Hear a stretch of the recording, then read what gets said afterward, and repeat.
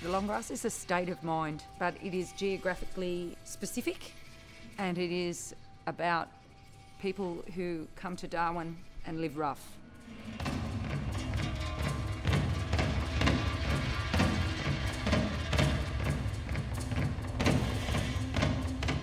Darwin term for long grasses, it's sort of a derogatory name for itinerants or specifically Indigenous who live in the long grass or in the street because they've done something wrong in their community and therefore can't go back, so they really can't find any accommodation. Then they become long grasses. Other people just do it by choice because they don't want to live in a particular way. They'd rather be living with a carefree sort of environment.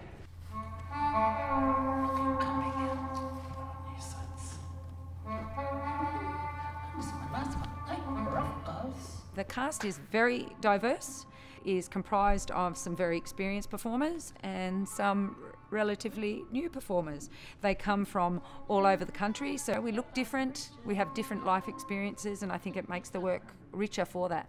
So it's you know, we're also celebrating the fact that Aboriginal people come in all different colours. You know, we're all united in the one goal to represent the long grasses with the most respect and integrity.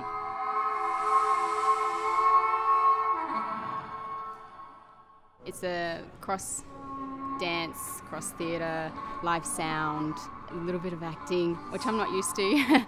And that's played up largely from the narration of Gary Lang, and he is live narrating our interaction, and he gives an insight to things that are unsaid, and also gives a bit of background information into long grass. Drops form lines, strings, to create an intricate yet unforgiving crosshatch painting.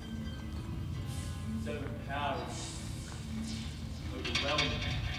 It's a challenge to sort of get into a headspace where because there's a lot of like character arcs in the piece, so you go from being your central character to a spirit to rain and all these different elements, and it's actually a really nice challenge, and I like the being pushed, and really Vicki sort of pushes us as dancers, which is a great opportunity. I'm glad to be a part of this show.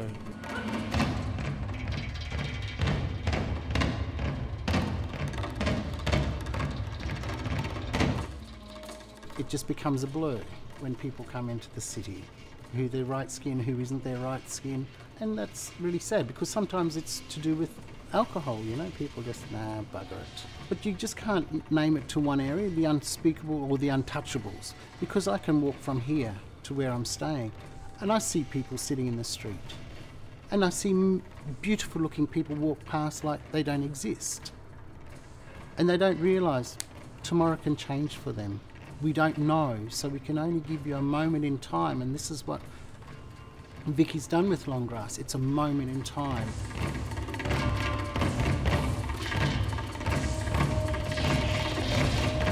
We live in a really weird world where there's lots of movie stars, there's lots of, you know, we have a lot of really shiny people that we always look at in the media, and it's kind of like everybody has a story and everybody's worthwhile. So it's kind of like, yeah, why not a long grasser? Like, you know, why not me, or why not you? You know, why not? It's something different. And not saying good or bad or whatever. It's like, get to know the person that you walk past. I think, yeah.